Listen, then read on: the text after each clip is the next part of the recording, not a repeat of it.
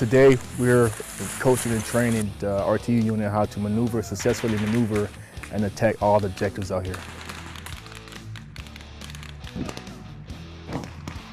My platoon has been tasked with an attack to destroy a compound of around 9 buildings. We are there to attack it and come off the objective unless we take casualties. And if we take casualties, it will turn into an attack to seize until those casualties are brought off the objective. Through leadership from the front, it is hot, but despite all that, the guys are, the soldiers, they haven't quit. They're tying it into the bigger picture, what they could be doing elsewhere, and so there's relevance in it. And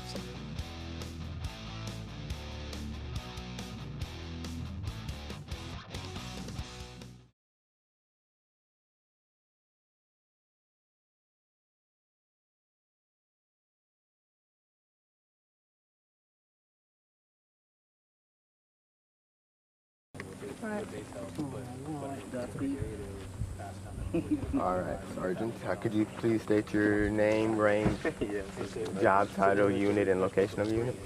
yeah, my name's Chase Bagwell. I'm a Sergeant First Class with Alpha Company of the 1st Battalion, 121st Infantry. We're out of Lawrenceville, Georgia. That's where our home station's at.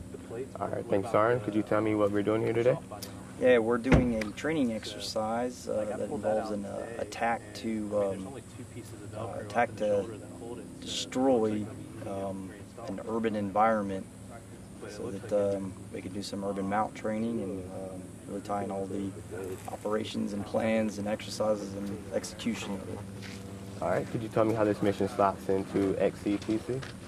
Yeah, so this is I think our 4th training exercise, a total of 8, and we have different runs for each one of those. So I'd say we're about halfway through. Each one is almost kind of building in or tying into each training exercise. That really gives you the repetition, the training environment, the resources to really maximize the things that we, kind of got us here, our foundations, I guess you'd say. All right, and how does this mission affect the lethality of our fighting force? Oh, it gives you the experience. It, instead of talking about it, reading about it in a book, we can go out there and actually go through the motions at full speed. Tying the things that we want to do to get better, things that we're good at, things that we encounter essentially all over the world. It's like I said, it's one thing to do it in a book, but it's another thing to do it, in actual real training environment. So it kind of gives us the opportunity to play out the things that we're working toward. All right, and how do you expect your soldiers to exhibit leadership? Sorry. Well, from my unit, from my perspective going down, I expect the leaders to lead from the front, to show them that, hey, this is the way, follow me. Showing them how it's, give them that good example of what leadership actually is. A lot of guys, a lot of soldiers don't know the difference between good leadership, bad leadership until they get both. We just try to set these guys up for success and what they do here, and actually tie it into the real world as well. A lot of times you have 19-year-old kids who's never had a chance to do anything outside of high school, so to speak, and this is their kind of first chance. They're getting a little bit of adversity, I guess you'd say, and coming from the guys that have been there, done that. We want to show them that this is the way, and it's through me, and it's executed by them, through our vision and what our scope is.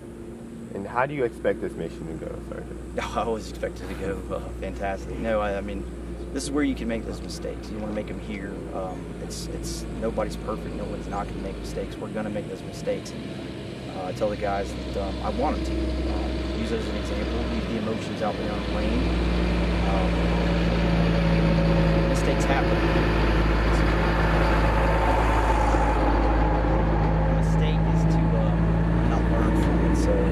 Want it to always go well, but we want to have mistakes and be able to fix them from lane to lane and XCTC. Obviously, it gives you the opportunity to do that, to make mistakes, build on them, and I guess find new mistakes. So it's the opportunity you don't always get. All right, thanks, Sergeant. And is there anything you'd like to add? No, I just it's keeping guys motivated is always I guess I'd say something that I think is a strength of mine through leadership from the front. It is hot, but despite all that, the guys are, the soldiers, they haven't quit.